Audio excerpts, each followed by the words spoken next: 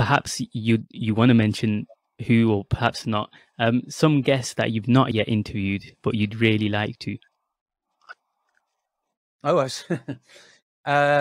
yes, I think Professor Wael Hallaq, who many people might not have heard, he's a professor at Columbia University. He's written books like Introduction to Islamic Law. He's written a book on what has he written? That's it, Restating Orientalism: A Critique of Modern Knowledge. I'm just looking at one of the books. He is a phenomenal intellect, and he's extremely relevant. He's one guy. In fact, I haven't invited him yet because I feel I ought to read at least 3 of his books before I do, and I've only read one of them. But his books are really high level, fascinating. He's a guy who is American citizen, but he was born in Nazareth. I think some other guy was born there. I forget. Anyway, he's a Palestinian Christian from Nazareth in Palestine, who has said some incredible things about Sharia, Islamic law, and so on.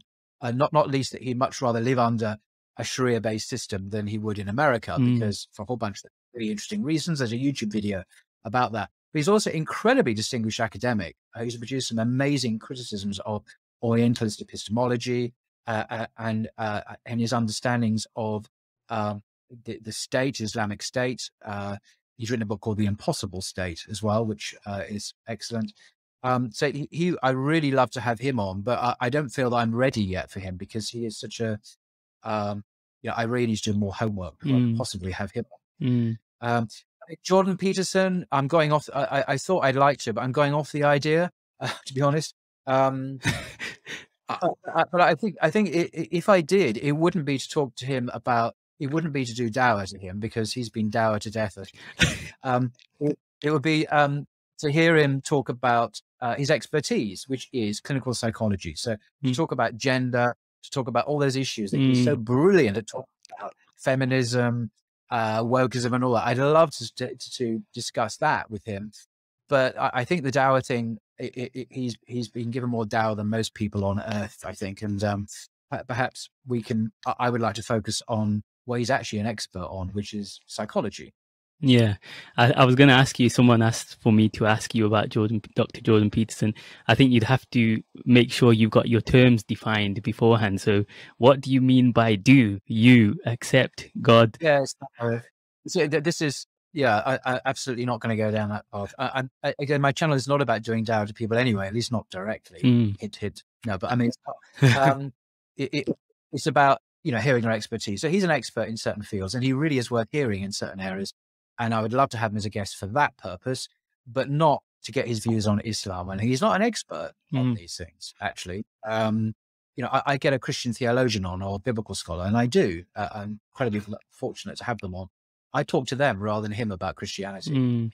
I think the previous academic that you mentioned that you'd like to interview, am I correct in thinking he was discussed in your interviews with Imam Tom Fakeen?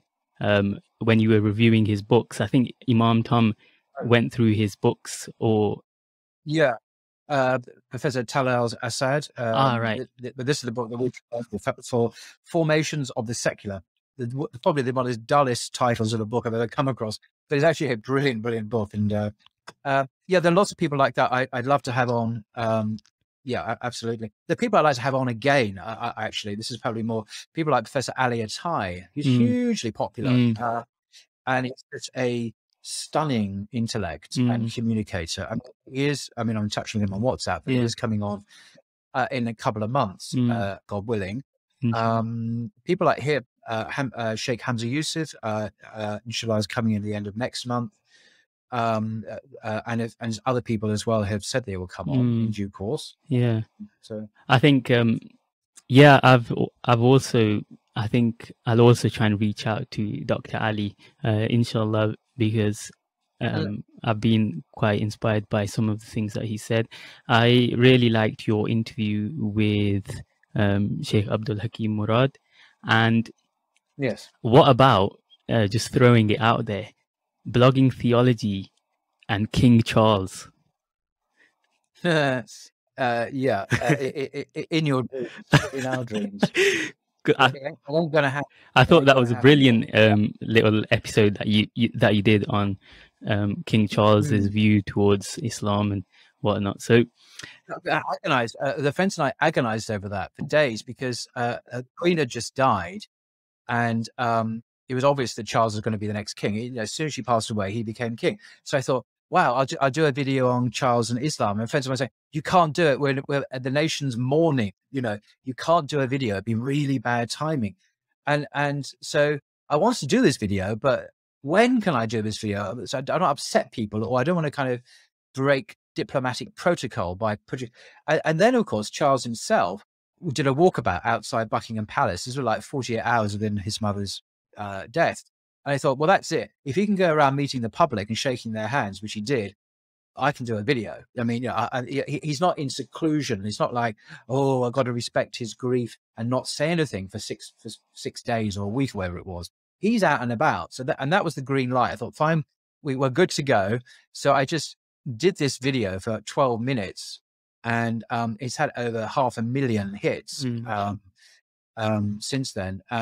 And it's the most popular video I've ever done in terms of viewers, of course. And it was great. It was perfect. It turns out in retrospect, it was perfectly timed. It really was. That was just good fortune, really. But no, he's not just King Charles. He's the head of state, and they don't appear on YouTube videos. It just doesn't happen diplomatically. It's politically impossible.